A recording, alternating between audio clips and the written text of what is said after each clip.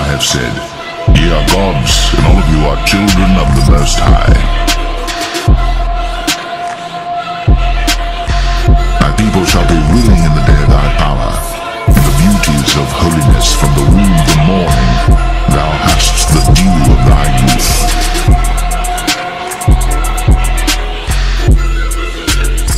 No one will stop the Lord's elect once they are raised up. Power is coming to this earth unlike you've ever seen before. Okay?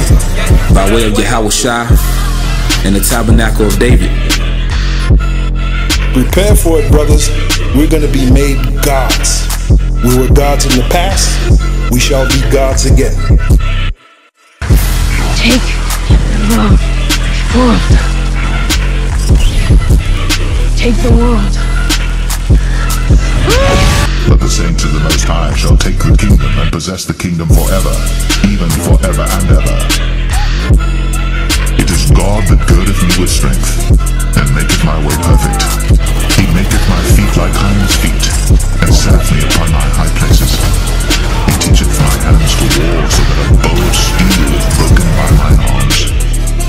Thou hast also given me the shield of thy salvation, and thy right hand hath holden me up, and thy gentleness hath made me great. Thou hast enlarged my steps under me, that my feet did not slip.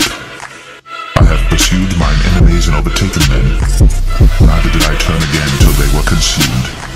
I have wounded them, that they were not able to rise. They are fallen under my feet. But thou hast girded me with strength unto the battle. Thou hast subdued unto me those that rose up against me. Thou hast also given me the necks of mine enemies, that I might destroy them that hate me. Fear thou not, for I am with thee. Be not dismayed, for I am thy God. I will strengthen thee, yea, I will help thee, yea, I will uphold thee with the right hand of my righteousness. Behold, all they that were incensed against thee shall be ashamed and confounded. They shall be as nothing, and they that strive with thee shall perish. Thou shalt seek them, and shalt not find them, even them that contended with thee. They that war against thee shall be as nothing, and as a thing of naught. For I, the Lord thy God, will hold thy right hand, saying unto thee, Fear not, I will help thee. Fear not, thou worm Jacob, and ye men of Israel. I will help thee, saith the Lord, and thy Redeemer, the Holy One of Israel. Behold, I will make thee a new, sharp, threshing instrument having teeth. Thou shalt thresh the mountains, and beat them small, and shalt make the hills as chaff. Thou shalt fan them, and the wind shall carry them away, and the whirlwind shall scatter them.